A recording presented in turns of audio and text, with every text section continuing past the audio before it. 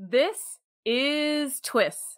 This Week in Science, episode number 913, recorded on Wednesday, February 15th, 2023.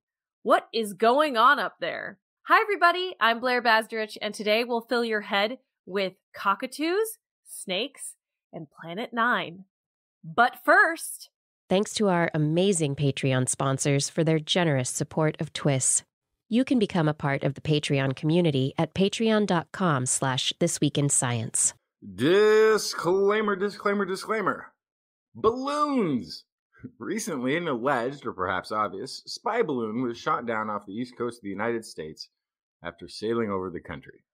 China has claimed the balloon was mainly for weather gathering purposes. It just went a lot off course. The question is that okay? Are you allowed to fly a civilian weather balloon across international airspace, or is it a violation of some international rules? The short answer is yes. Yes, you are allowed to fly high-altitude weather data collection balloons across borders regardless of whose airspace it is. Partly because balloons don't actually last that long at high altitude typically. 80,000 feet and above, there's usually only a few hours before most typical weather balloons will fail and the equipment will parachute safely back to the ground. And partly because it's only for weather science, so why should anybody worry? After all, we want atmospheric scientists and meteorologists to be able to give us the best possible data. However, the international agreements around such balloons state that the balloons must be exclusively for weather collection, not mainly for weather collection. And they have to be no more than 4 kilograms, not 400 kilograms. So whatever it was that was shot down, spy balloon, weather balloon, attempt to get better cell phone reception while roaming, it wasn't part of any agreement. So everyone everywhere, please stick to the agreements. If countries go around shooting down balloons carrying scientific data collection equipment, then we won't have that data. We really rely on that data for monitoring, forecasting, and detecting climate-altering formulations in our atmosphere. And look, spying too, because sure, why not? The 100,000 feet, you probably don't know what's up there. And even if you do, you can't fly a plane that high to shoot it down. So stick to the agreements or send your balloons high enough to avoid any sort of enforcement. Either way, don't shoot down anything we may need for our researchers here on This Week in Science, coming up next. I've got the kind of mind that can't get enough. I want to learn everything. I want to fill it all up with new discoveries that happen every day of the week. There's only one place to go to find the knowledge I seek. I want to know what's happening. What's happening? What's happening this week in science? What's happening? What's happening? What's happening this week in science? Good science to you, Blair. And oh no, there's no Kiki. Yes, Kiki is not feeling well this week, so it's just no. the two of us. I know, so we're going to have to muddle through without her. But, you know, the science must go on. Yes. It does whether we do this show or not. Exactly, yes. Yeah. We'd rather you know about it. So Yeah. we're continuing. We do miss Kiki. Hopefully she's watching and she can say hi in the chat room. But in the meantime, we have so much science to talk about. Justin, what did you bring? Oh gosh, I've got better brains through eating mushrooms. I've got an ancient hominin story. Who is responsible for the first tool use? May not be who you think. And Search of Planet 9. It's showed up in the news. And a new thing to worry about, as if spy balloons and COVIDs and monkeypox and earthquakes and everything else that could get you wasn't enough. Now we have to worry about GLOFs. If you're not worried about GLOFs right now, wait till the end of the show. I want to. By the end of the show, that you might be sounds thinking, vaguely familiar. Oh, We'll get GLOFs. into it. Yeah. Jeez. Well, I brought my normal animal stuff. I brought some snakes. I brought some sheep. I brought some cockatoos, who actually, they might be the first with Tully. I don't know, whatever. Anyway, They're using tools. Shocking. But then I also am covering some of the science that Kiki was very excited about this week, which includes, what is it? Oh, rings, solar panels in space, and a new kind of birth control. Yeah. And there's also some other ones that we might touch on. I might talk a little bit about that COVID story because that looks really you go for it. That is all I could prepare. So as we jump in, before we start, just to remind you, you can subscribe to TWIS through all of the podcast places. You can find us on YouTube or Facebook, or you just go to twis.org and you can find your flavor of TWIS that you prefer. We're everywhere. Yeah, and of course you're definitely listening to us as a podcast right now, also. Oh yeah, because we don't know when. It depends on when. That's true. Yeah, you're right. It's you and you and you. Yeah. Anyway. You over there on the Stitcher and you on the Twitcher, and then you got to go down the whole list because then they know that they're the ones. Listen, all our listeners and viewers know they are very special. Yeah. So, except for that one fella, you know who you are. Anyway. Moving on, let's start. Justin, do you want to start us off with mushrooms? Yeah, let's go right into this. So this is a study finds improved brain cell growth and memory from compounds found in mushroom species Hericium erinaceus, aka the lion's mane mushroom. Fungus has been used in Eastern medicine for centuries to treat stomach aches, which has nothing to do with this story. It's also native to Northern Europe, North America. Apparently, it was so popular in Britain that it's now illegal to collect it from the wild because it became endangered there. This is published in the Journal of Neurochemistry. Researchers from the University of Queensland have documented increased neuronal growth when exposing neuronal tissue to extracted compounds of the mushroom. In the second leg of the study, extract was given to living mice, and it showed that they had greater short-term memory acquisition. This is the crude and purified extracts used in the study seem to have similar effects on neuronal growth to brain-derived neurotrophic factor, BDNF, a natural protein in the brain that promotes growth and protects neuron health. This is when I wish we had the doctor, because she's a brain scientist, so this would have been really helpful. She could have jumped in here.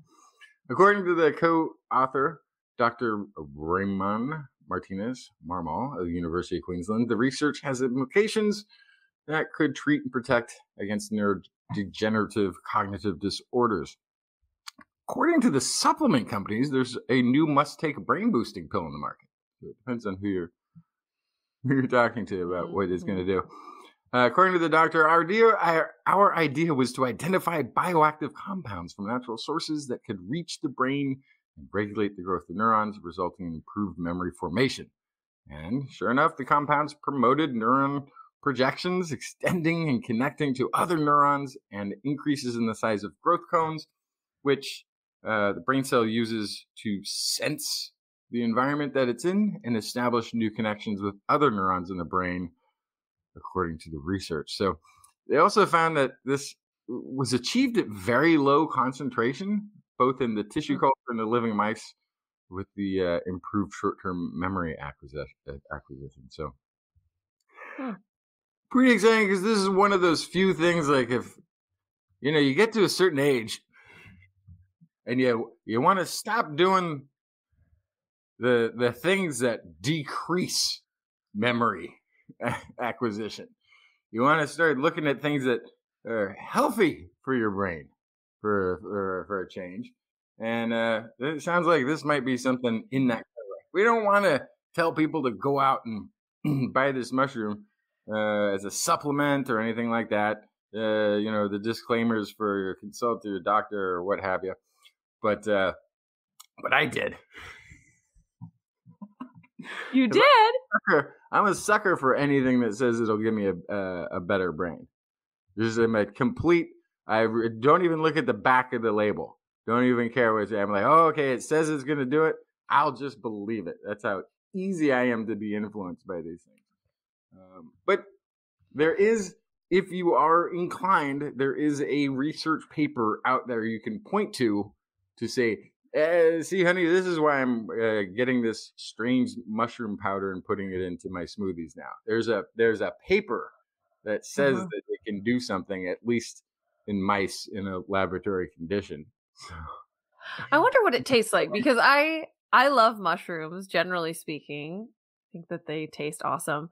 But I think about a lot of supplements that they're better off in pill form, right? So, is this a mushroom that tastes delicious, or is this a mushroom that you're better off just taking the supplement? Ask me in 2 weeks, because I've ordered both. Okay, great. I can't wait for you to tell us. Okay. Nice. Well, mushrooms for your brains. So moving on, I wanted to report on lunar solar panels, which is something that Kiki picked out to talk about this week. So this is from Blue Origin, Jeff Bezos's space company. And they found that they could find and use key ingredients for creating solar cells on the moon's surface. So silicone, iron, magnesium, aluminum, and more are just found on the surface of the moon. And they were able to make solar panels out of them in kind of a simulated lunar soil. So it's a material that is chemically and mineralogically equivalent to lunar regolith, the dusty surface of the moon. And they've been working on this for about 2 years. So they are hoping to market this technology to NASA because of the Artemis program, because they want to send people back to the moon, and it is much more sustainable to build things there than lug things into space from here. So they think, even with all our advances, it's still exceedingly expensive.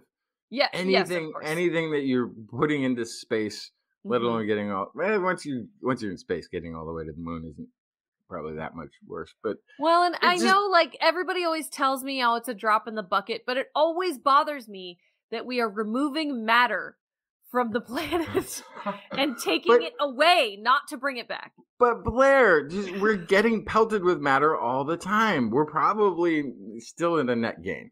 I don't think so. We've put a lot of stuff out in space. Anyway, they can use the same process, they think, to produce metals for building habitats and for other structures, also to make oxygen. So it's they have all these ideas for how they can reduce the amount of things that we're bringing out into space and just make things when they arrive. It made me think about Star Trek and the replicators and stuff. But so here's the thing I can't decide. Yes.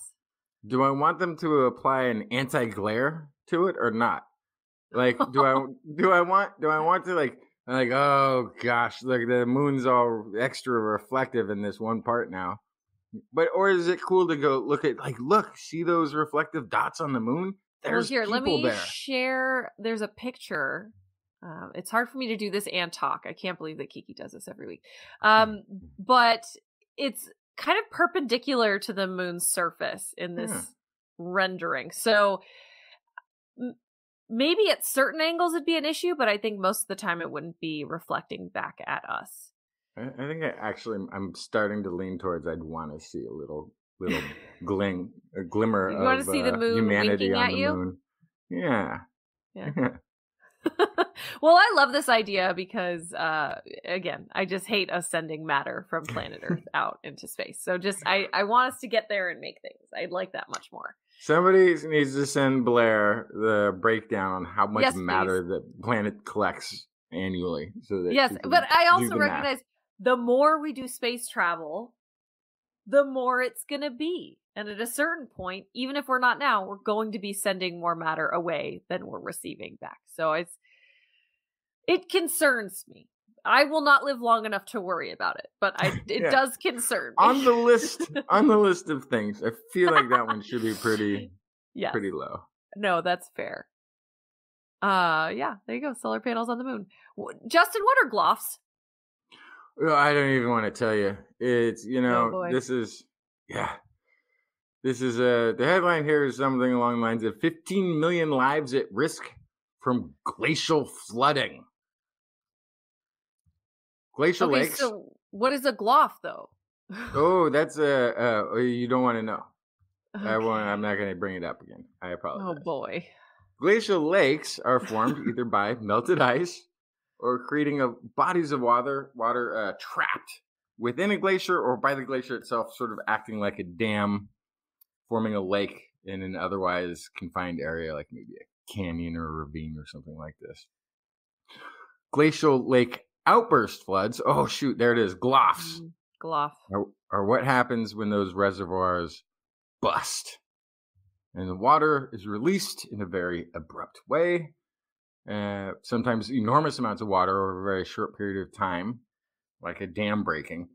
This is actually one of the theories for the Younger Dryas extinction event, where in a mini ice age that took place on the planet, where somewhere in the Great Lakes area, a massive GLOF took place. A huge inland glacier-bound lake had formed over the area of the Great Lakes, and then the end of it near the Atlantic Ocean busted, and all of that water poured out into the North Atlantic in a very short period of time, changing the salinity of water there, of course, and changing the conveyor belt with all that cold, fresh water that normally brings heat up, and changed the climate under the Earth, created a cold spell that nearly extincted people around the Atlantic rim.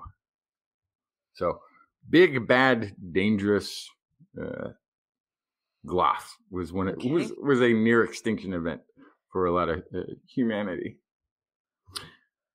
So anywho, we don't have to worry about that anymore because that was a long time ago. Yeah.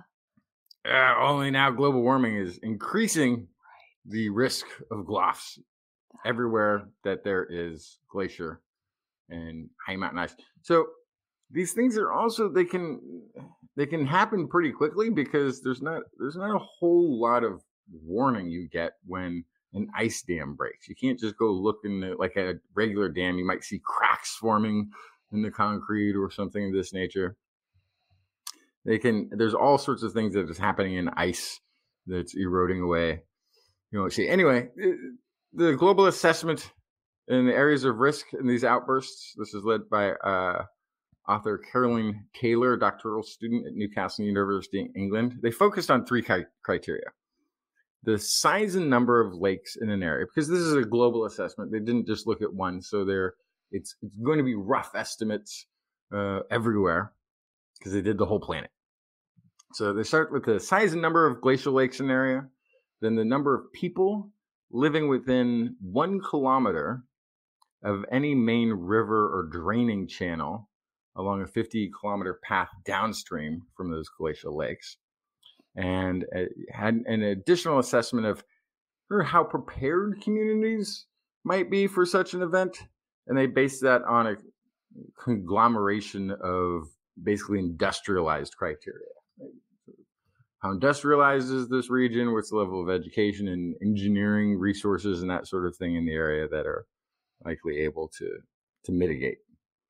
They then ranked the risk for each of these regions and actually found that in total, around 90 million people across 30 countries live in basins adjacent to glacial lakes currently. That's a much bigger number than I would have thought. Yeah, that doesn't sound great. No.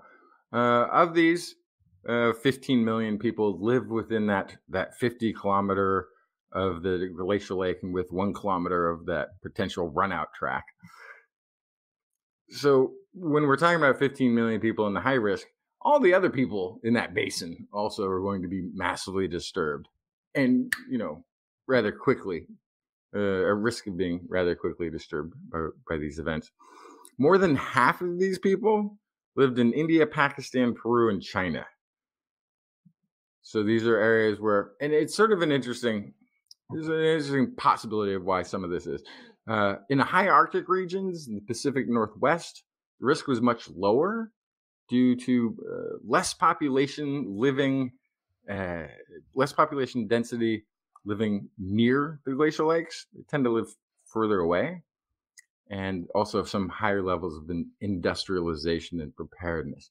And so one of the things that sort of occurs here is that glacial lakes are a great source of fresh water. Mm-hmm. So there is lots of places in the world a high, incentive to live close to that source of water.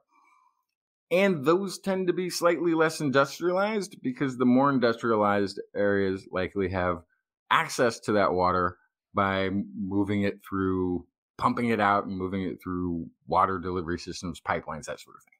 Mm-hmm. So that's part of why I think the populations at most risk are denser and closer to these.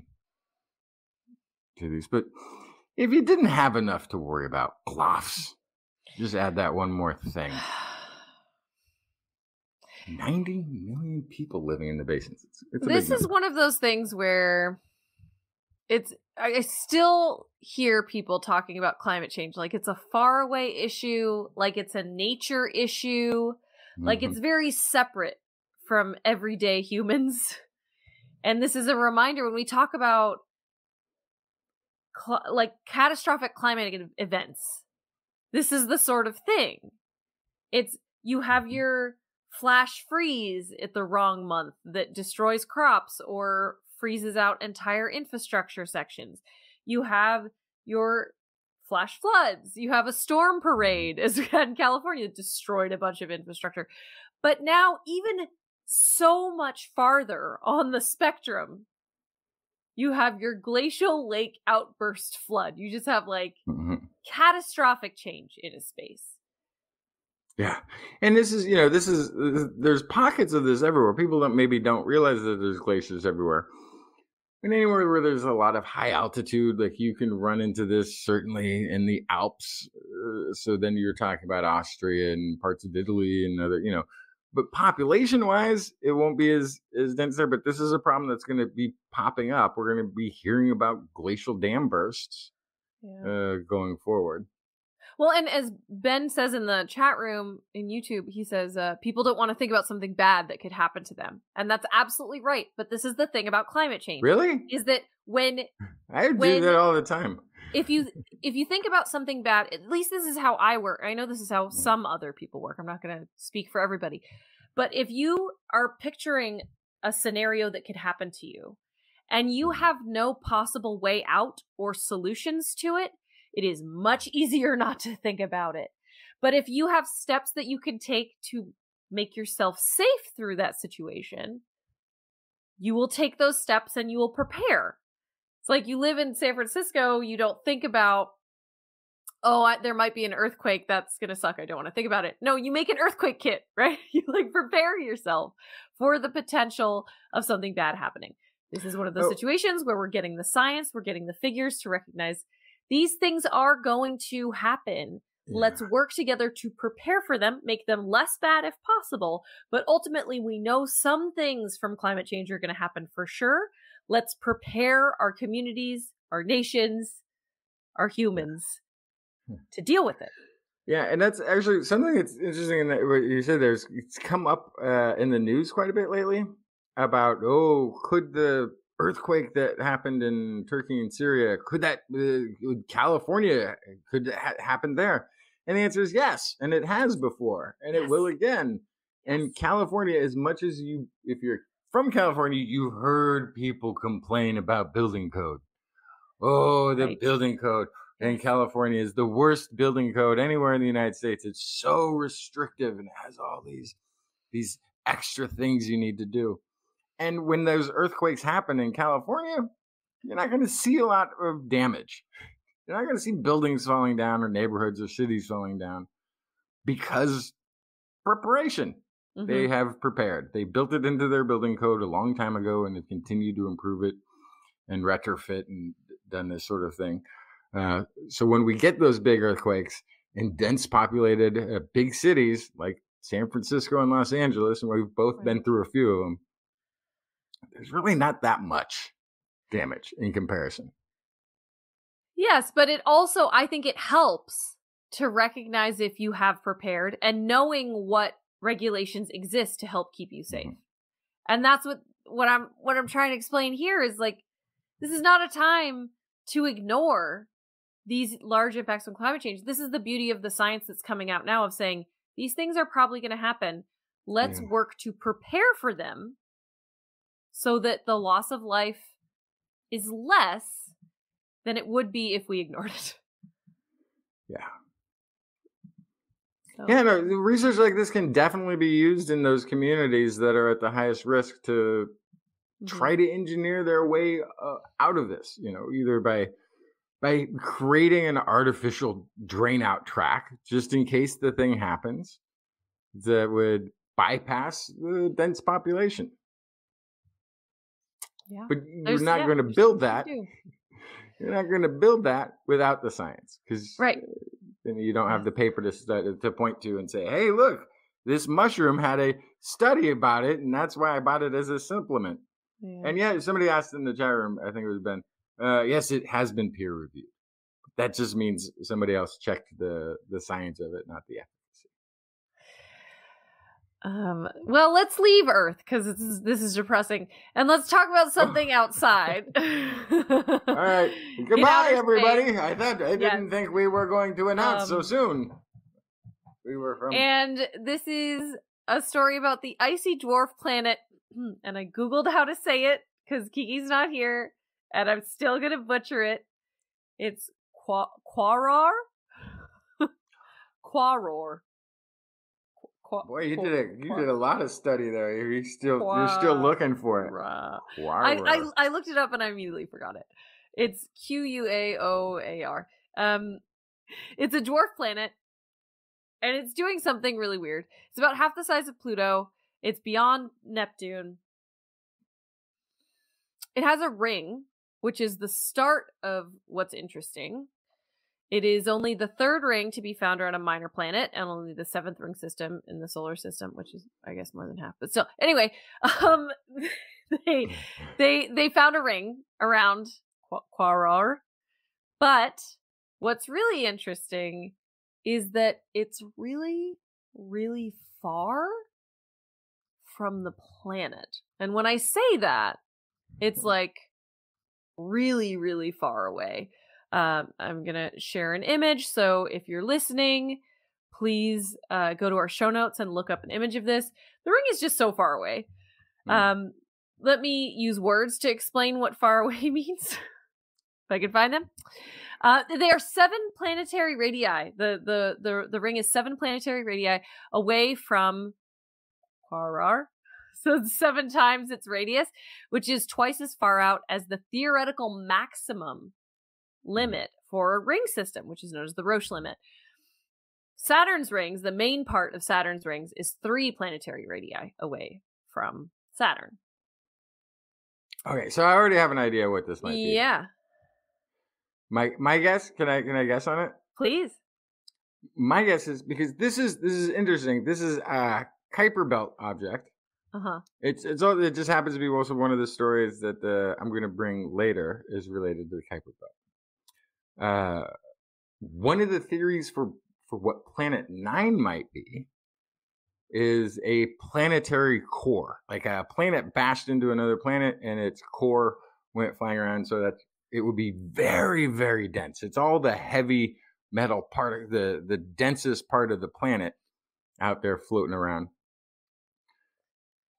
If this could be a similar type of an object, if this could have been a destroyed bigger planet that just has its core intact, then it would be denser than most planets. It had more mass, therefore more gravity than most planets. So what looks like 7 planetary, it's far away, is, it's only a calculation of how dense the thing would be, or how much mass and how much gravity it's exerting to keep that orbit. So that would be my guess.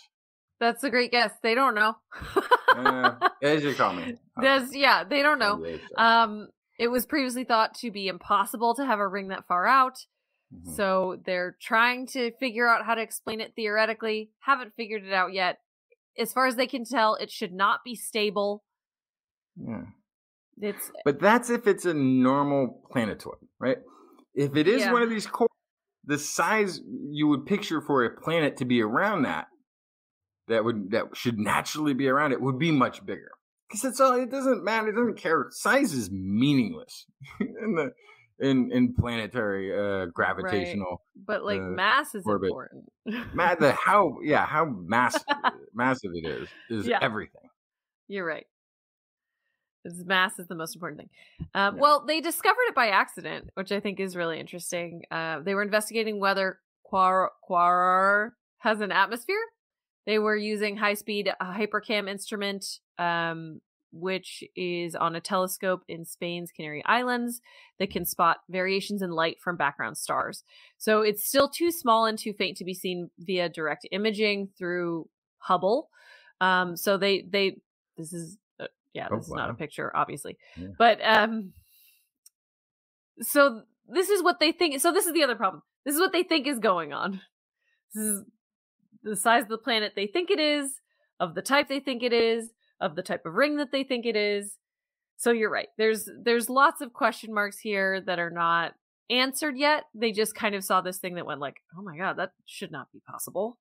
So it's raising a lot of eyebrows, and hopefully we'll find out more. It's crazy to think about that ring so far away. It looks so odd. Yeah.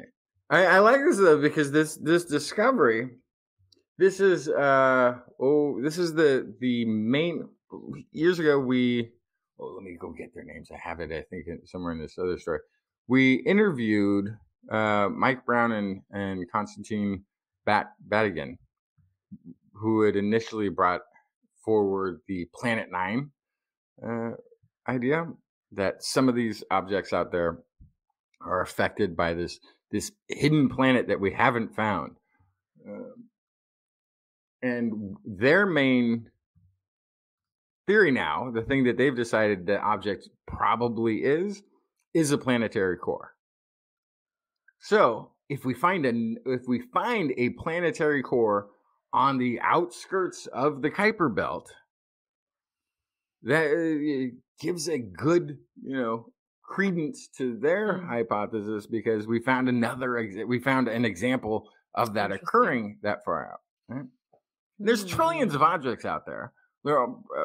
They're all smaller than our moon at the largest, even. Many of them have interesting satellites. Pluto has 5 moons, even though it's nice and small. And a moon, and that orbit that can capture satellites and moon can also capture a dust ring, in form of dust ring. So that part's not that unusual. The distance out, though, the Roche limit is the thing that physics should not allow, according to what we understand, and therefore doesn't. And so then the next explanation is it's really heavy. Right? It's got a lot of mass. It's very dense. Yeah, I don't know. I look forward to hearing more about Quaoar. Yeah, the first thing we need to do is rename it. Hey, listen, internet, I don't want to hear it. I don't want to hear how wrong I was. I know I said it wrong. Just let me have it. Quaoar. It's fine. Moving on. I think that's all for our short stories. If you just tuned in, you're listening to This Week in Science. Normally, Dr. Kiki would be here talking, but instead, I'm Blair Basdrich, and I'm joined by Justin Jackson. Justin, did you want to talk about a COVID story as a quick COVID segment? All right, so I'm going to try to do this story. This is we haven't read yet. This looks like it's looks like a press release from the University of Sydney, which if you're checking, I think that's in Australia. So what they did is they basically found a protein in the lung that naturally is blocking SARS-CoV-2 infection. COVID-19 infection. So I like this story because, for one thing, it might help explain why a good portion of the population didn't really have the effects. The asymptomatic infections might have this genetic underpinning, might have this protein in their lungs helping them. And that this paper that they've published mirrors 2 other papers that are just getting published out of Oxford Brown and Yale in the U.S.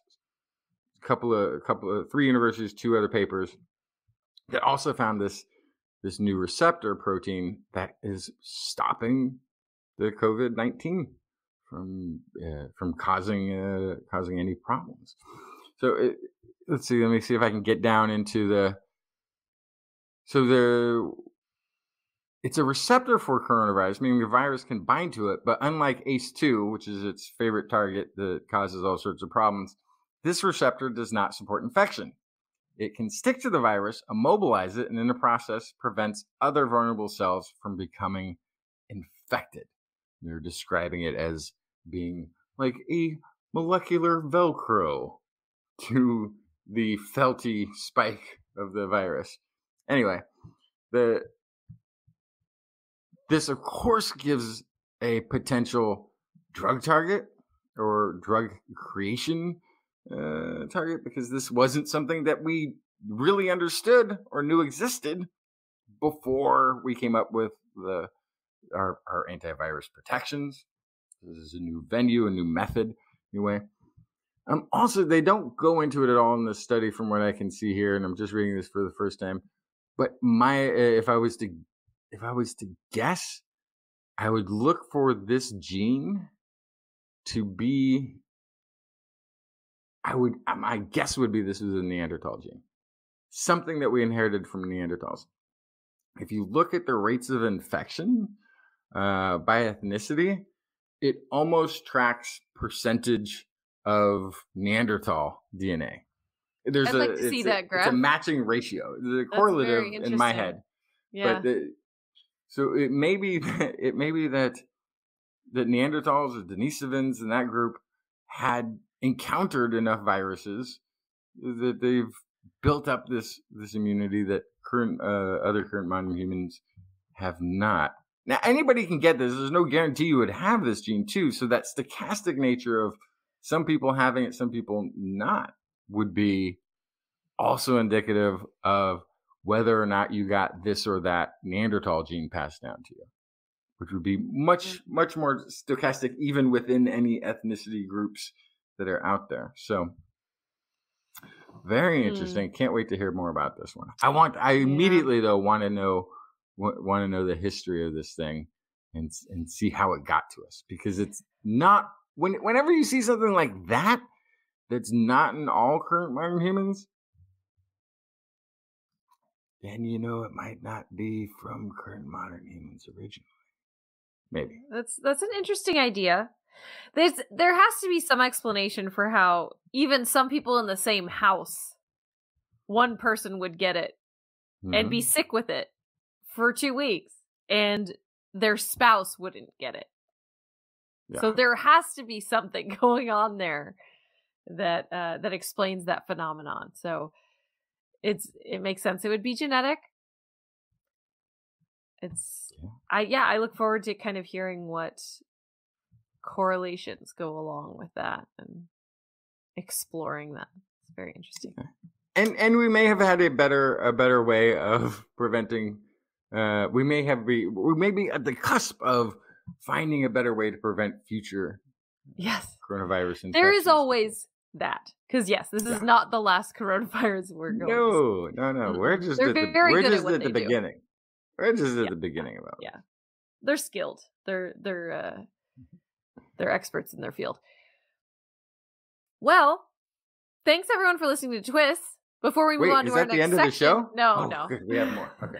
Before we move on, I'm doing all the kiki things, you see. Okay. Yeah. Before we move on, wanted to remind everybody how they can help us grow and do more every week. And one way that you can do that is by going to twis.org and clicking on the Patreon link. You can choose your level of support. You can donate to us monthly and help us keep the lights on here at This Week in Science. Are you ready, Justin? It's that time of the show. Oh, is it time for Blair's Animal Corner with Blair? She loves our creatures, great and small. Biped, millipede, no pet at all. If you want to hear about animals, she's your girl. Except for giant pandas and squirrels. What you got, Blair? It's really hard to operate the music and the video and stories at the same time. Again, my hat's off to you, Kiki. It's hard work. So I was trying to make myself big. There we go. It's time for Blair's Animal Corner. I actually have 3 today. I had one that I was going to do in the quick stories, but I did the space stuff instead. So first, I have a story that I'm ticked off about this week. I first read it and I was like, oh, that's really cool. And then I thought more about it and then I got mad and then I thought more about it and I got more mad. University of Queensland led a study to look at how snakes hear. They found that as well as ground vibrations, snakes can hear and react to airborne sound. Just is this surprising to you? The snakes can hear? Not in the least. No! They played 3 different sound frequencies to captive bred snakes one at a time in a soundproof room, observed reactions. Their idea was, because snakes don't have external ears, people typically think they're deaf and can only feel vibrations through the ground in their bodies. What people? Are they biologists? Because I don't think that they are. And there's one reason for that.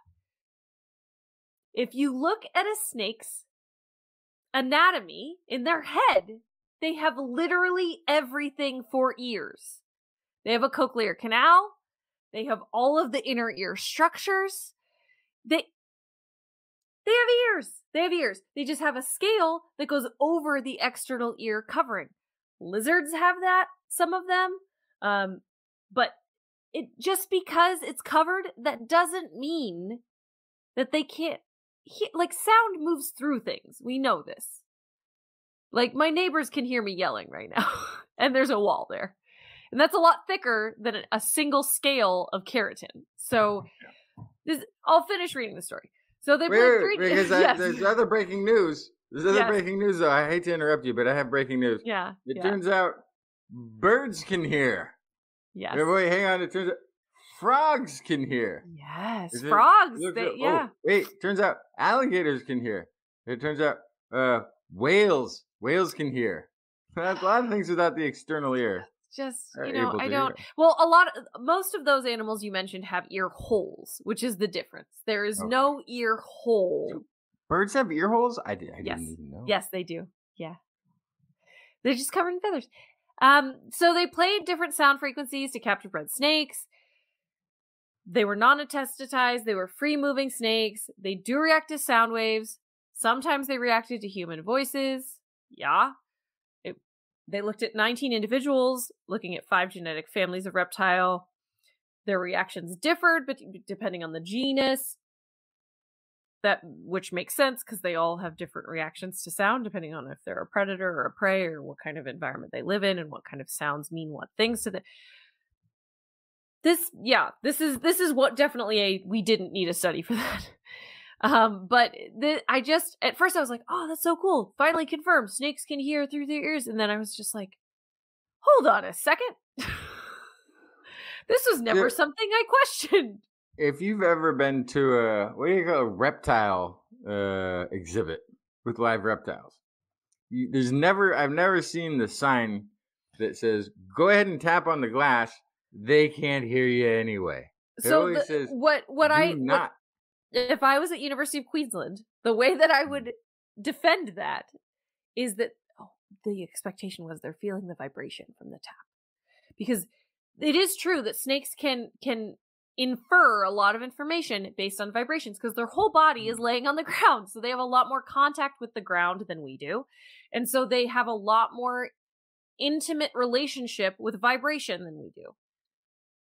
I think it's one of those things where like people think that bats are blind because they're good at echolocation. Yeah. So because snakes are good at vibration, they don't need ears. So you're saying there's a very good reason for this study, if only to overcome some public misinformation or lack of understanding. Yes. So this is really someone once again. Did we need a study for that? Yeah, actually probably did. I would argue no, because all you have to do is dissect a snake head and you see all of the structures. Evolutionarily, think about how long snakes have been around. Evolutionarily, Weeks, yes. At least. Hundreds of millions of years. So they've been around for a very long time. And if they didn't need the cochlear canal or the temporal membrane or like any of these things that are part of an ear, if they didn't need those, they wouldn't have them anymore.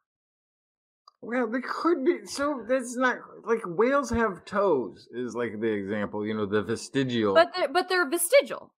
This is a fully developed functioning structure. It is not reduced. It is not different. It is the same. So all you need to do is look and go, they have ears though. Maybe they use them. I don't need to talk about this too long. It's just, why?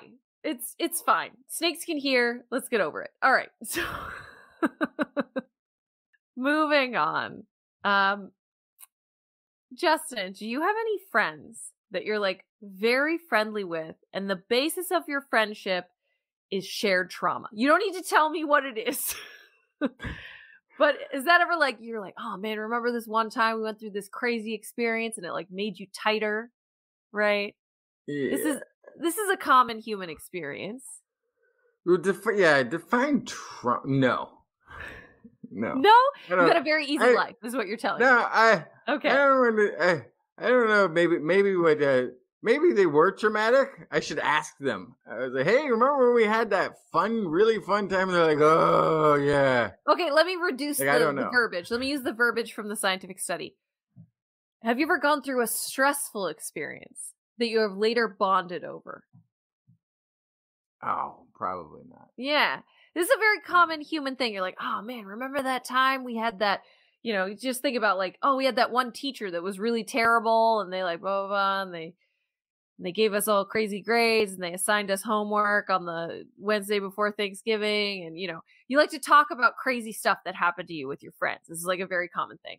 But like, remember that time that we lost our bus pass and we had to walk through a really weird neighborhood and we got lost? And like, this is a very normal human experience, is to bond over stress. So the Commonwealth Scientific and Industrial Research Organization in Australia wanted to study this in sheep because, for one, prior study has shown that sheep are able to recognize and remember faces of other sheep. And for two, prior research shows that humans tend to bond when undergoing stressful events. So those two things together, they're like, if they can recognize each other, if we stress them out a little bit, will they bond over that stress? So what they did is they took 70 adult female sheep who were unknown to one another. The group was divided into 7 subgroups of 10 ewes each. Some of the subgroups were exposed to different types of stress. They're about to traumatize these sheep. They weren't traumatized, they were stressed, and I will say none of them were harmed. So let me explain. So they were exposed to stressful events while other groups were not. They were all normal events in the day of a life of a sheep, but they're a more stressful moment than when they're just grazing. One was being herded by a dog, one was being transported in a trailer, one was being collared and held by a human, and one was simulated crutching. So it wasn't even the actual act, which is when they remove wool from legs and their tails using electric clippers. And they're basically the same clippers you would use on your head or your beard or whatever. And afterwards, they were fitted with a GPS device so that they could see who they hung out with in the pasture. Initially, the sheep who had become acquainted at the start of testing, before they were sent into their different areas to have their different stressors, they moved closer to one another. Oh, hey, I remember you. But shortly thereafter, the sheep that were stressed, that had gone through their stressful events, left those and instead found the other sheep they were in that stressful event with. Really? Yeah. The sheep that had not undergone stressful events stayed with the original group, the sheep that they met at the very beginning. So they posit here that these sheep had bonded in the same way that humans do to stressful events. So basically they were like, oh, hey, you were in that crazy dog herding thing with me. I'm going to hang out with you.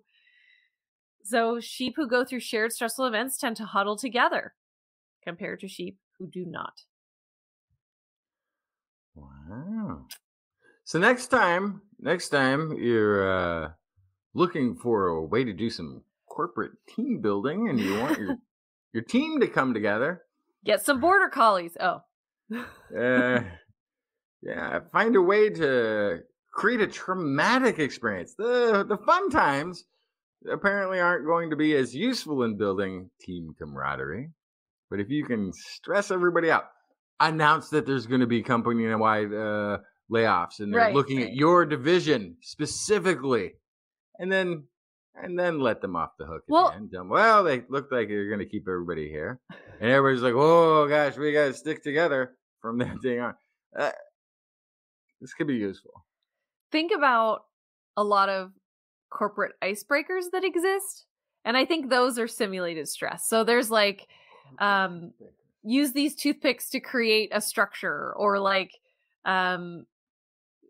go find XYZ in the building, or scavenger hunts. These are simulated stress. There's no stakes. Or how all of right-wing media operates. Oh, fake stress? Yeah. Oh, yeah, boy. Fake news stress. Yeah. Oh, wow. People might have been. Are you just describing our tribalistic nature in the United States based on political affiliation is all based on stress? Well, that's an interesting idea. If you look at, I don't know that it works as well on the left. Maybe it does, but I definitely see the right political machine focused on fear and stress. Inducing subjects, or making otherwise innocuous subjects sound frightening and stressful. And then maybe that causes a stronger coalition of the stressed and afraid to stick together against whatever. Well, now I want to find you. No, we can't have healthcare. I deleted it, so now I need to go into my trash. History. But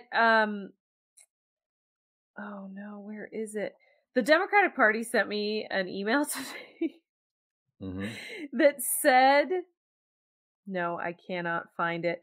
It said like, you'll never guess who's running as a Republican for president now. And then I opened it. It was like all red letters, really big. It was fear mongering for sure. Yeah. Give us some money. This is bad. So I think, it's pretty standard. Anyway, we're very far away from sheep now.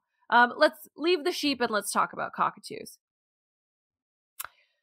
Cockatoos, pretty much one of the only things we talk about with cockatoos on this show is that they are good at tools. Tools, yes. This is the latest kind of breakthrough in what cockatoos are capable of with tools, and I love this story. Goffin's cockatoos have been added to the short list of non-human animals that use and transport tool sets. This behavior has only been previously reported in chimpanzees. And humans. And humans, of course, yes. We have literal toolboxes. And so these cockatoos carry multiple tools to their work site when the job calls for it. Previously, they've been shown to use and manufacture tools. A recent study of wild-caught cockatoos reported that they can use up to 3 different tools to extract seeds from a particular fruit in succession.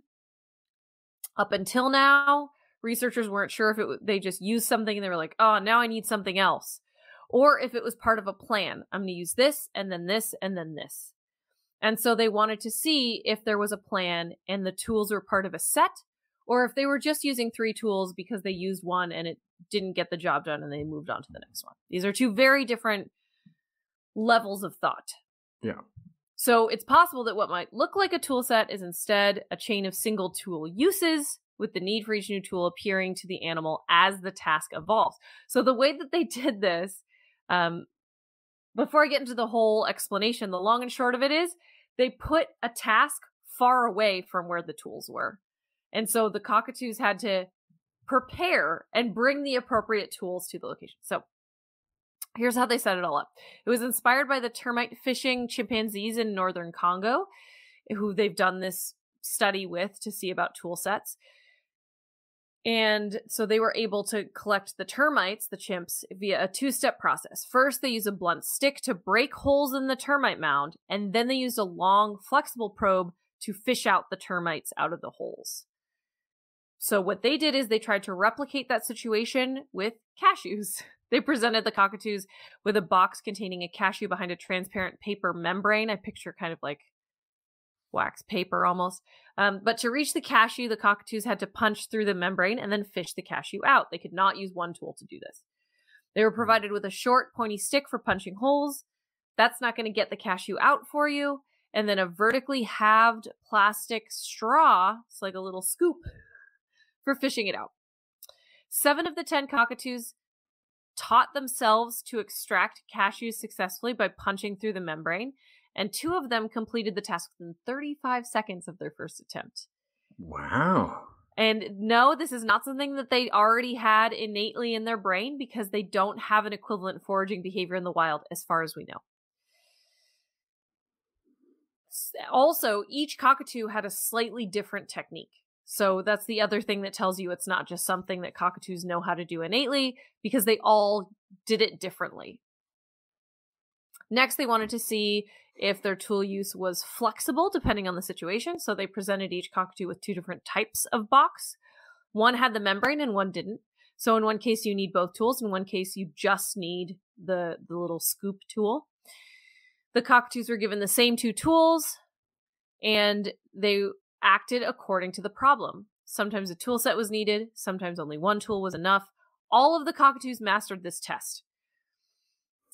They were able to recognize when a single tool is sufficient, but they engaged in kind of a different behavior in the choosing phase. So they would pick one up, pick the other tool up, pick the first one up again. So they kind of were thinking it through before they picked up a tool. The last thing they wanted to do to see if this tool set, they could really think through what do I need for the task ahead, was putting that distance part. So figuring out how they would transport the tools on an as-needed basis. So they put the cockatoos through a series of increasingly challenging trials to test the boxes. First, they had to climb a short ladder. Then they had to fly horizontally. And in the final test, they had to carry the tools while flying vertically. They were only sometimes presented with a box with a membrane barrier. Sometimes they were not. So sometimes they needed both tools and sometimes they didn't. Some cockatoos learned to carry the tools together. They would actually put the short punching stick into the groove of the half straw so they could carry them at the same time. And then you're ready for anything. Exactly. And so they did that when they were presented with the box that had the membrane on it. Most of them transported them on an as-needed basis. A couple of them made 2 trips when necessary, but most of them were able to figure that out. But one cockatoo, Figaro, he always brought both. He's the one you're talking about. He's the prepared individual. Just don't overthink the job ahead. You never know what you're going to run into. Bring all the tools. Yeah, bring your toolbox. The last thing you want to do is have to load up the bring your van, hammer. drive back to the workshop, go searching through the right. Oh, which tool do I need? Yeah, have it all there on your work vehicle or in your Talon, clutch, whatever. This is Figaro right here. This is Figaro bringing his 2 tools in his mouth, in his beak there, every single time. I want to be prepared. Yep. So that's definitely a whole extra layer to tool use, where you can use tool sets and anticipate need for tool sets. Very neat. Oh, cockatoos, you're so smart. Yeah. So very smart, but then also, what does that tell us about brain size and tool use? Brain size doesn't mean anything. I'm sick of it. Yeah. It's all silly. I mean, it's within specific clades it matters. It depends, right? This is what we've learned is like, you can't compare a human brain to a bird brain, but can you compare a cockatoo brain to an ostrich brain? No, you can't. You have to, does it matter? Does it matter at all? There's some science that says it does. I don't know. I'm unconvinced. More on that later in my great. one of my stories coming up. Well, speaking of that, brain size and tool use. That's it for the animal corner. So bring it on. Bring on the tool use, Justin. Okay, goodbye, Animal Corner. If you're just tuning in, you're still listening to the show that you started tuning into when this all began. It's called what's the show called again?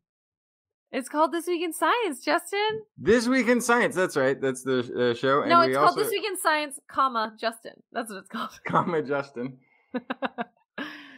And so we have a fake station break, right? Stay tuned for more of This Week in Science. If you are interested in a TWIS shirt or a mug or other item of TWIS merchandise, head to twis.org and click on the Zazzle link to browse our store. End TWIS merch ad. Oh, wait, I guess I'm not supposed to read that part. So this is perfect timing. We were talking about brain size and tool use, and gosh, it looks like they had this whole tool set and tool selection and use and really quick at figuring out how to use these tools just from a couple of cockatoos. This study published in the journal Science, researchers say they found the oldest example of Oldowan stone tools being used to butcher a large animal. So these until we find an older one. Yeah. But this is the oldest one right now. Right. Oldowan tools were used for over 1 million years, and they aren't the oldest tools ever found. There are older, cruder stone tools by about 500,000 years older than Oldowan tools. But the older ones are of a consistent style of tool making that is first seen in East Africa around 2.6 million years ago. And it then spreads across Africa, the Middle East, Europe, Asia over the next 1 million years.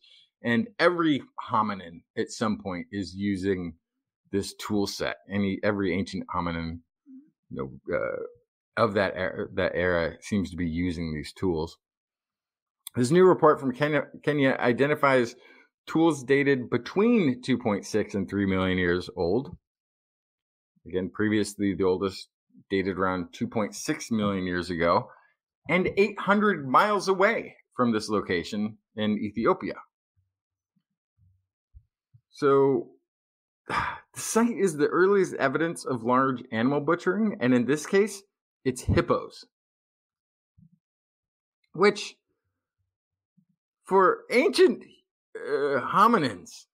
You talking about the world's most deadliest game, or what? Yeah! It's like the deadliest creature on the planet. And 2.6 to 3 million years ago, we got hominins who were already apex predatoring the environment with these stone tools. Or it was scavenging. It could have been that. Yeah. That's what I was gonna say. But this is butchering and rendering and removing meat from hippos. Okay. Which, no slouch if it's from scavenging. That's also great. That doesn't lessen the find, really. No, but it's because there's no evidence of hunting that we can point to on this. So it's likely just scavenging. Perhaps most interesting of all, there were a massive pair of molars found on this site belonging to I'm going to mess it up. Paranthropus. I believe it's Quarar. Paranthropus isn't an ancestor. This is the side branch of human ancestors. This broke off before Australopithecus. This is going into the way back machine. And it's the only evidence, it's only a couple of molars found on the site, but it's the only hominin evidence outside of the tools. And it's not our ancestors using them, from what we can tell. So this is a distinctly different early hominin than Australopithecus that was also really existing in the same age. And these they went on to both lasted for like another 1 million years or so. Paranthropus has... I mean, we just talked about birds using tools. Like, it's a convergent trait. Convergent We're not trait? the only ones. It could be. So here's the problem. Okay, so this is a site. This is very different. Huge molars. They have a sagittal crest, kind of like a gorilla. That bony ridge on top of the skull, which would have been an attachment point for really strong chewing muscles.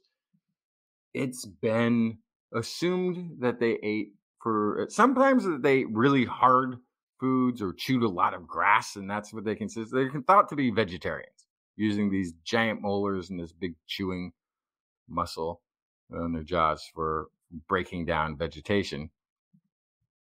The thing is, they find that these tools were largely used for breaking down vegetation, as well as for rendering all sorts of animals that were there, the largest of which were 3 hippo remains that they found.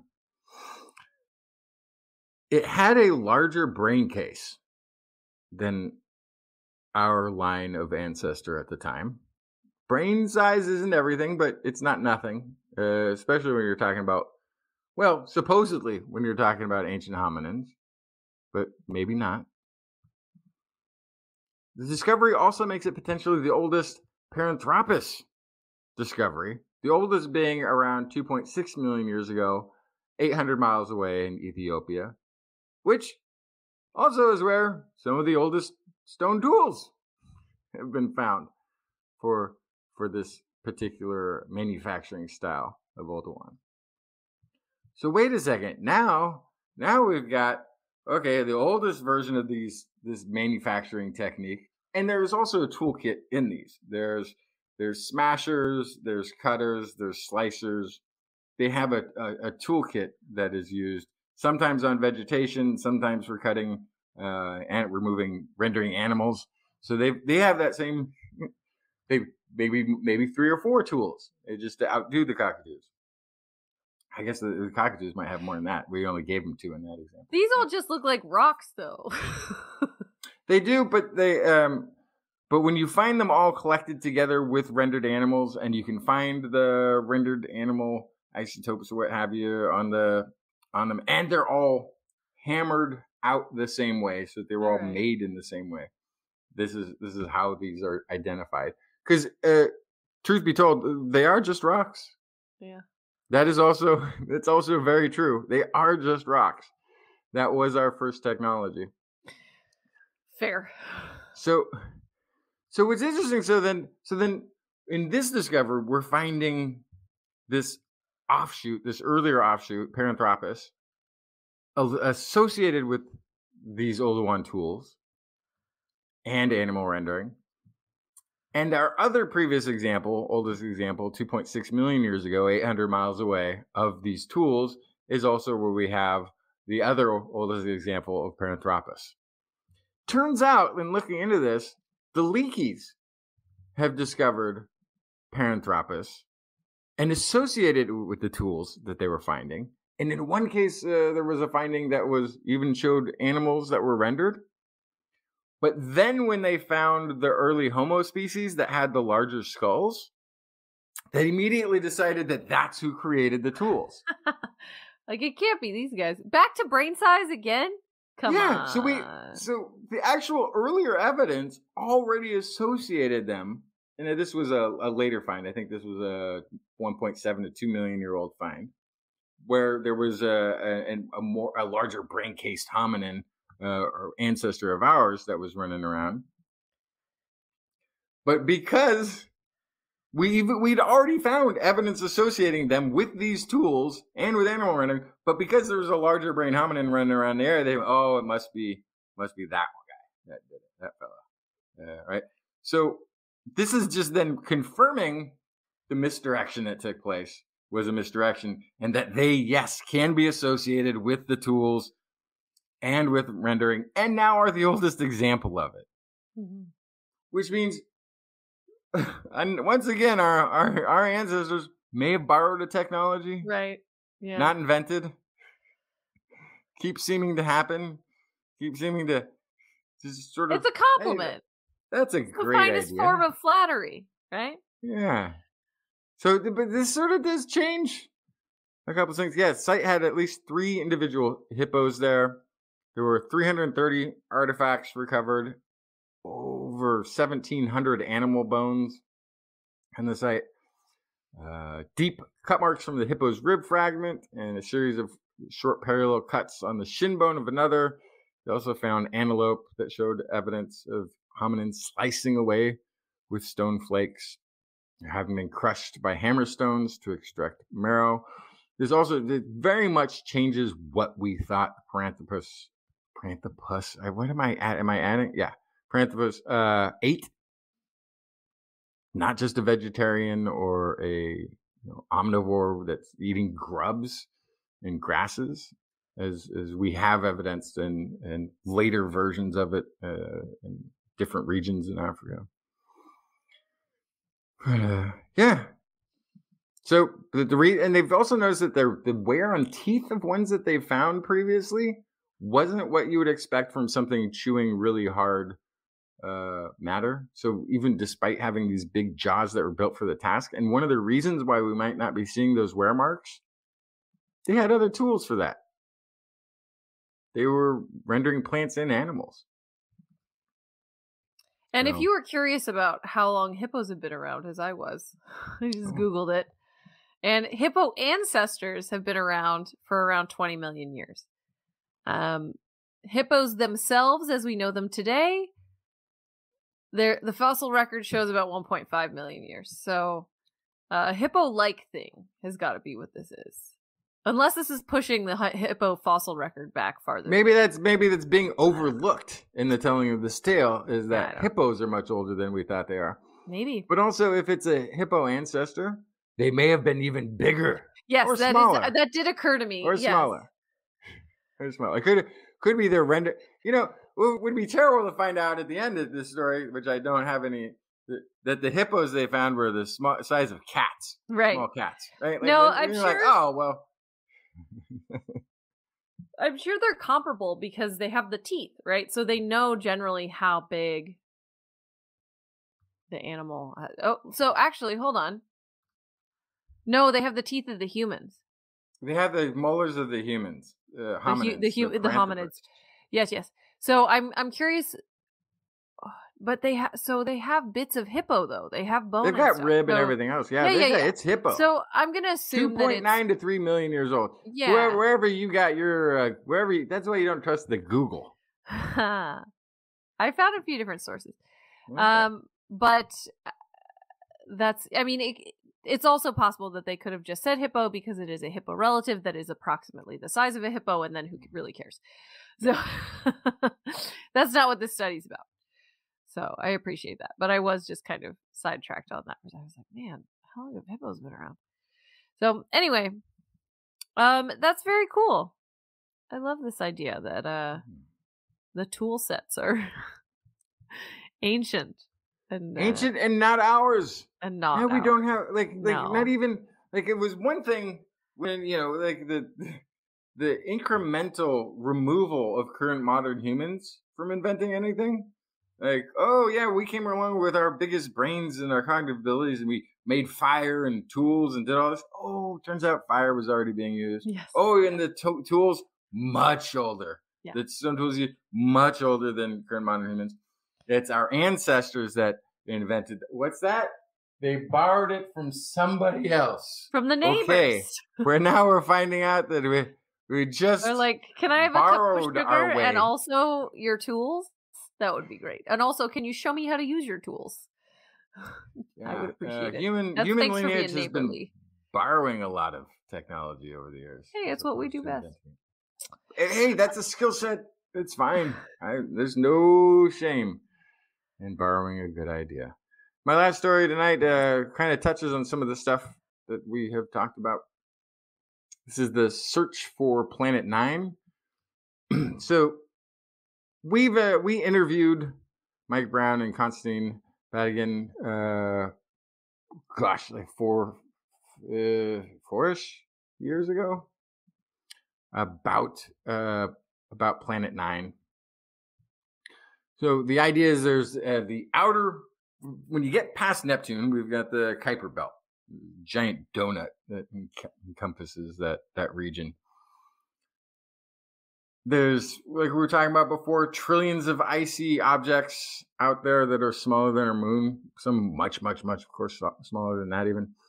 Pluto is one of the things that got removed as being a planet by Mike Brown because it doesn't clear its orbit. It's in that Kuiper belt. It's in there with other objects, other dwarf planets, other things that have satellites and moons in that big cluster of icy objects out there. So on the outer edges, there are some anomalies. There's a bunch of objects that are have an orbital cluster, which means that as things go around the sun, they don't go in a perfect circle. They sort of have these sometimes elliptical paths. And these objects on the outer edges of the Kuiper belt all have an ellipse or an elongation of their orbits in a specific direction. They're all in the same direction. And that's how the scientists first started looking at, like, why is that? What would explain that? And, the Caltech researchers were fresh off of having killed Pluto, and they're out there hunting for another idea to kill. And like, some people were like, "Oh, maybe it's a planet." They're like, "No, it's not a planet. We're going to go ahead and prove to you another planet isn't a planet because it doesn't exist." And by the time they were done studying it, they were like, "Well, it's got a 99.8% chance of there being a planet." So people started looking for this, and they haven't found it. And it shouldn't be surprising. It's not that it's a mystery that they haven't found it. It's further away than Pluto, further away than this thing you're talking about, we were talking about earlier, that Hubble hasn't even gotten a good look at. Teeny tiny, way out there. Only problem is the mass needs to be 5 to 10 times the mass of the Earth.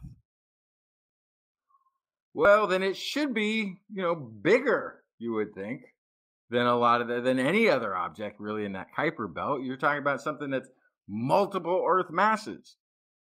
So there's 3 theories of why this thing, well, 4, I guess. One, it could just be a planet. We haven't spotted it because things are far away and it's hard to see anything, especially if you don't know its exact orbit. So they narrowed down its exact orbit. They've got a range. It's still celestially large area, but they have areas where they can focus looking for Planet 9. Still haven't found it. So then there's other theories. Well, the one that we mentioned earlier in the show, the people who've proposed Planet 9, is that this could be a planet core. Big planets smashing into each other in the early ages of the solar system. The core of the planet being all that's left, taking off into a slightly different orbit. So this is the other thing. It could have a weird orbit if it's from a big collision event, like planets running into each other, or planetary bodies running into each other. Why would it have a weird orbit?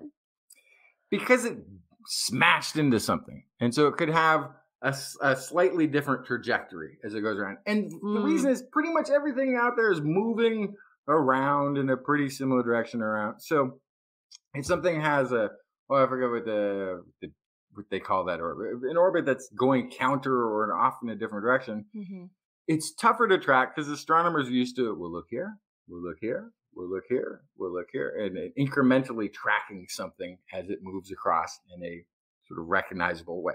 So if it's got a different style of orbit, a different sort of orientation, could be harder for it to be tracked. It might show up in a frame, and then you go look for it again, and it's gone. Really hard to track. But this idea of then it could be much smaller and and have all of this mass, which would make it difficult. There are also ideas that it could be a tiny black hole that's out there past the Kuiper belt. Whenever there's a question in space, you always got to throw out the black hole option. Well, hang on. So I've always liked this. I've always liked this idea a little bit that there could be like a solar system out there somewhere that's just made up of different sized black holes over a much larger area than, of course, maybe a normal solar system, because you measure these things in solar masses. and some thousands or millions of solar masses, and you get a couple of these black holes, and they could maybe be circling around each other in orbit. Why not? Problem is, to get one that's in Earth masses, you have to have some exceptions or reinterpretations or different understandings of the standard model. It has been proposed by people who want to say, oh, we can go beyond the standard model if we have all of these conditions that standard model keeps winning. So it could be a black hole, but I don't think it is. But it would explain why we couldn't see it, because it would be so small, we would never see this black hole. Others have said, maybe it's dark matter, a cluster of dark matter that's zipping around, which is also one of those things that we haven't been able to detect visually, electromagnetically, infrared. We don't have a way to see that either. So if Planet Nine's any of those things, chances are we'll just never find it. Oh, but there's a story here. Yes. This is a new, sort of unconventional way of looking at the problem. The detection approach being proposed by Man Ho Chan, who's an assistant professor of something, I couldn't find it, Department of Science and Environmental Studies at the Education University of Hong Kong, suggesting, we could just look at tidal heating from satellites. So if there is this massive object, it could have satellites. The size of it, based on Chan's estimates, could be as many as 20 satellites. 20 moons or orbital objects could be going around something that's the mass that they're suggesting that Planet 9 is.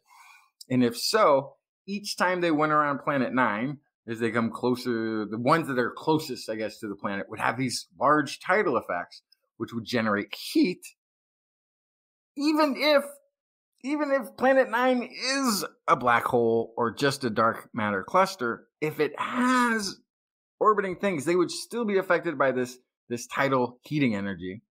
And so there could be a heat signature of sorts that we could read from the satellites. Mm-hmm. So it's an interesting approach.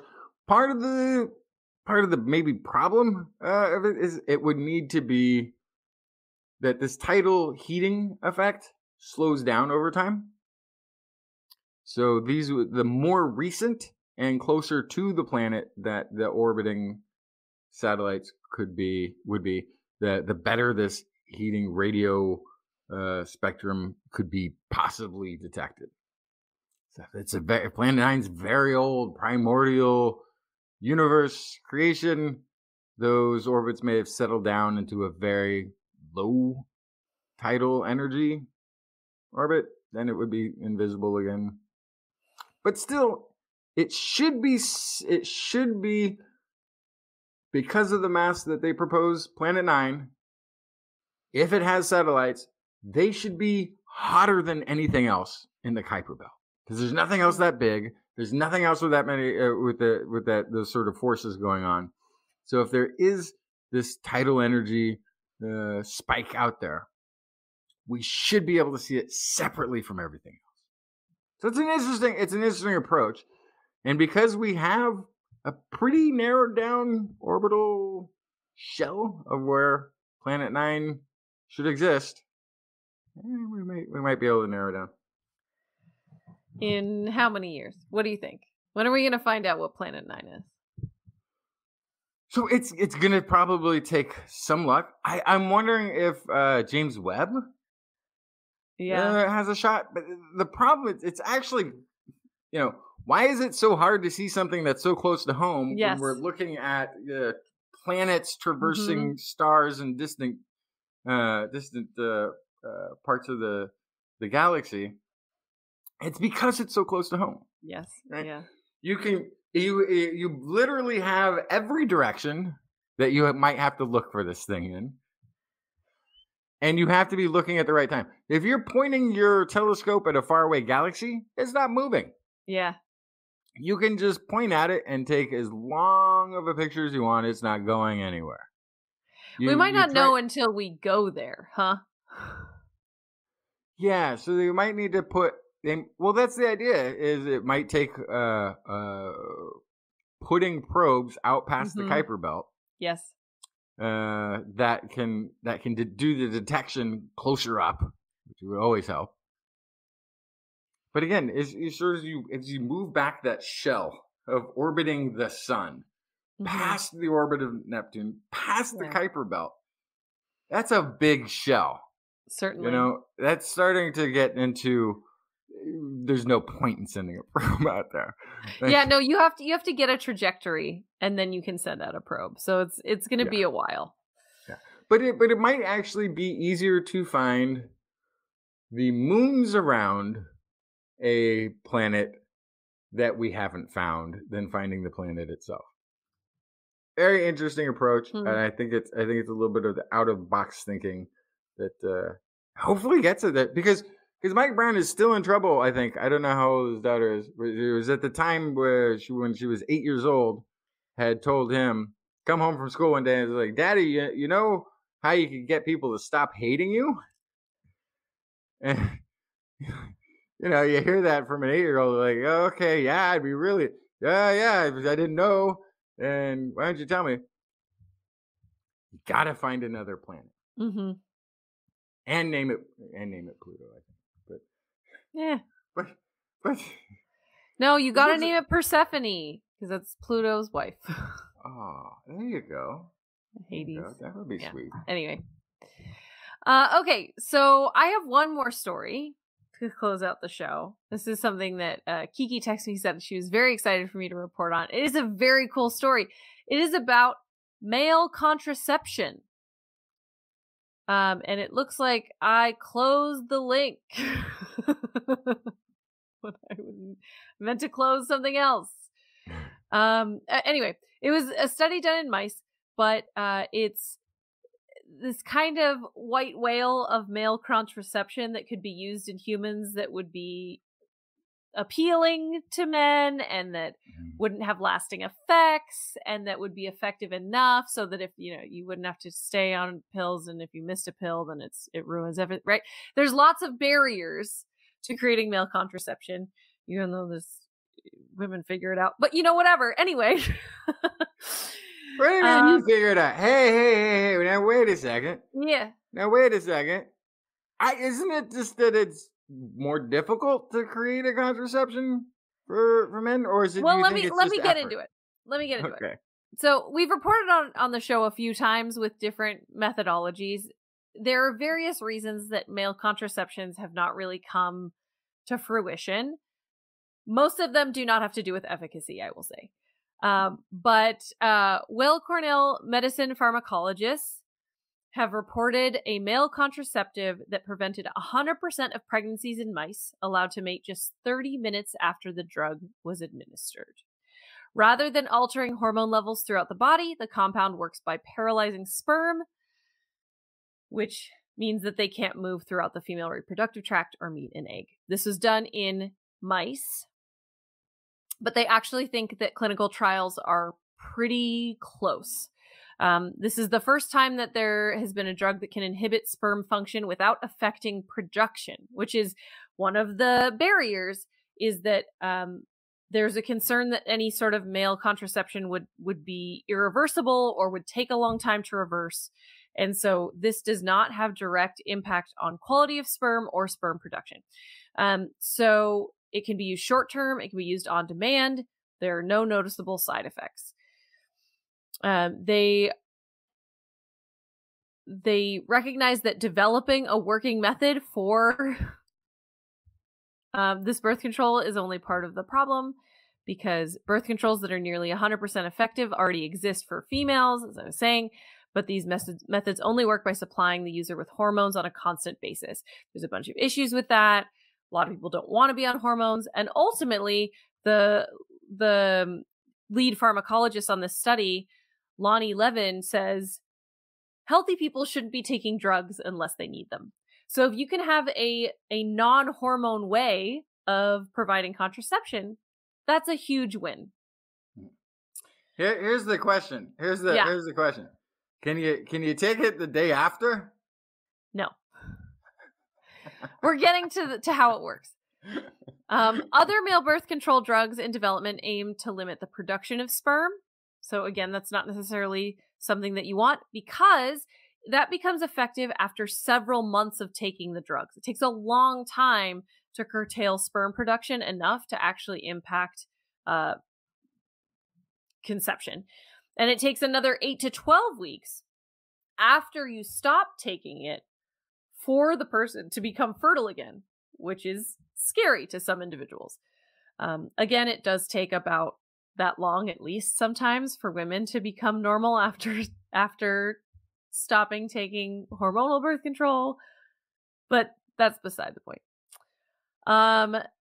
So what they did is they proposed a compound that was an inhibitor for soluble adenyl cyclase, SAC, which is an enzyme that exists in almost every cell across the body, but is particularly essential to the flagellum that sperm use to swim. Only SAC is the only cyclase enzyme that is regulated by bicarbonate, which binds to a specific site on the molecule. So all this to say, they came up with an inhibitor that binds to that site that targets only SAC, does not affect other biomolecules, basically only makes the sperm bad at swimming. That's it. They tested 350 different inhibitor cell lines on several different animal species, looked for ones that were safe and effective. Any that interfered at all with other parts of the body were thrown out. They tested in vitro and in vivo in the lab. They incubated human and mouse sperm with or without the inhibitor. Sperm exposed to the inhibitor had lower flagellar beat frequencies than when they moved into a diluted solution without the inhibitor. They still weren't moving. They still were bad at moving around, so it was still good at sticking to the binding site. So next they did it in vivo. They injected the compound into 50 male mice. They waited 30 minutes. It only takes 30 minutes for this thing to work. Then they put these 50 male mice along with 50 control mice into containers with females. And after giving the mice a mating period of a few hours, they removed the female mice. In the control group, 30% of the females ended up pregnant. Not one female mouse in the treatment group got pregnant. Also, the male mice's fertility returned to normal levels the next day. So as soon as new sperm was created, the flagella were all good. There were no side effects displayed from the drug, even when they tried giving them repeated injections for several weeks. So in theory, this is something that you could take over and over and over, and it wouldn't impact you. And then they tried an oral administration of the drug and found the same decrease in flagellal beat frequency. So this is, in theory, a pill that you could take. So essentially, a man could take it with dinner, on a date, use it that night as contraceptive, know that his sperm will not be effective, all the way potentially through the next morning. A day later, if he wanted to conceive, he'd be ready to go. No, that won't work. First of all, the half-hour window, much too long. Secondly, Justin, not if you're doing it right. Secondly, don't worry, I'm on the pill. Coming from a guy? Nah, don't trust it. No lady should ever trust it. I feel like this is the argument we always have, right? You're talking about but on a also, date. Why not both? Yeah. Why not both? Of course. The number of accidental or unplanned pregnancies, at least in the United States, is crazy high. Why not both? Why not as a man who's dating or as a woman who's dating, or a person with sperm versus a person with eggs dating? You as that person can know that you have done what you need to do to take care of yourself.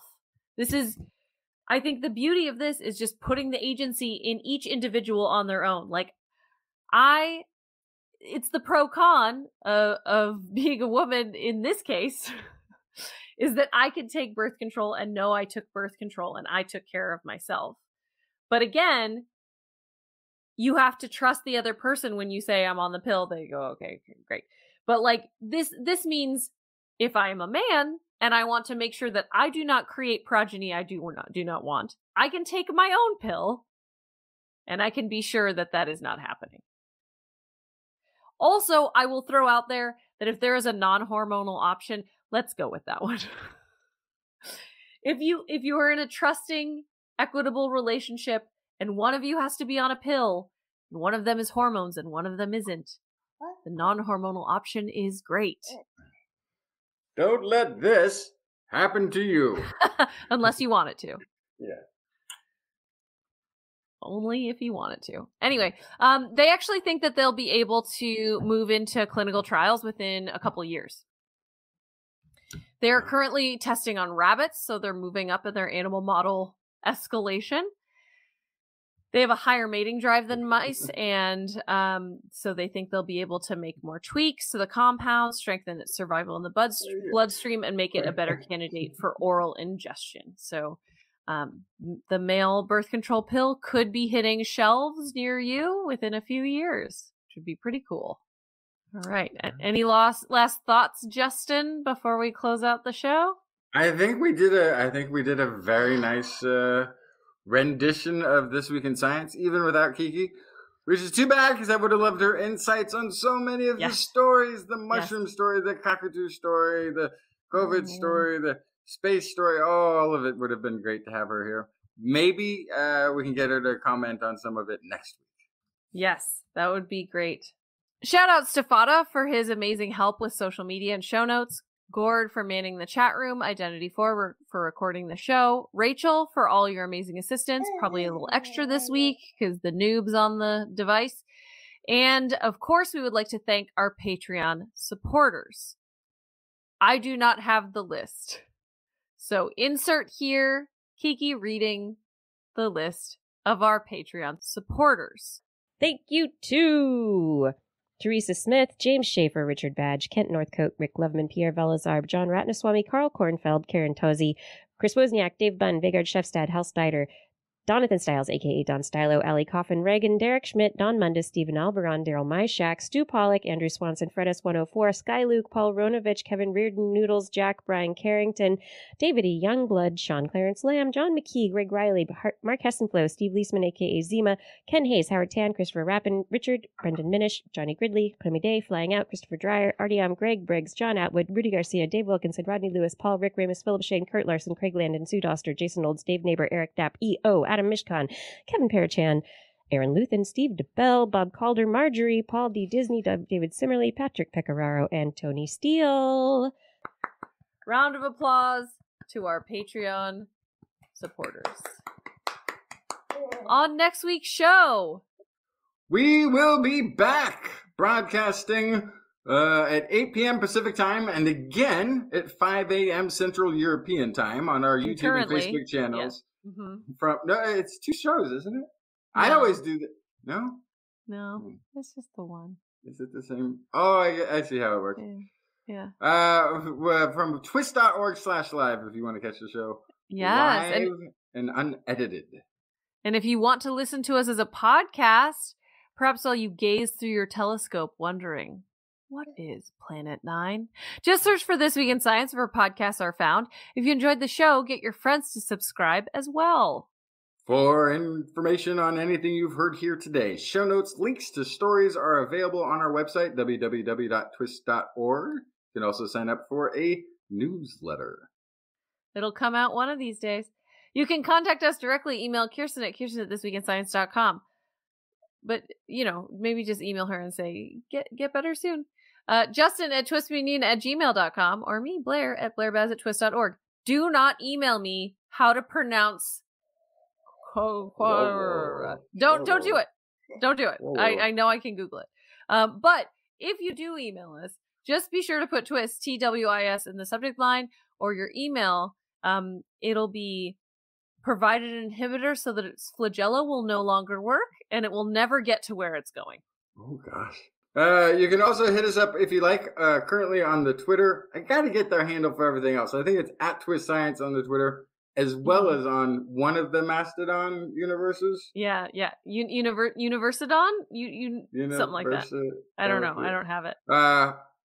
Yeah, at Dr. Kiki, at Jacksonfly, at Belair's Menagerie on the Twitter. We love your feedback. If there's a topic you would like us to cover or address, a suggestion for an interview, a haiku that comes due in the night, please let us know.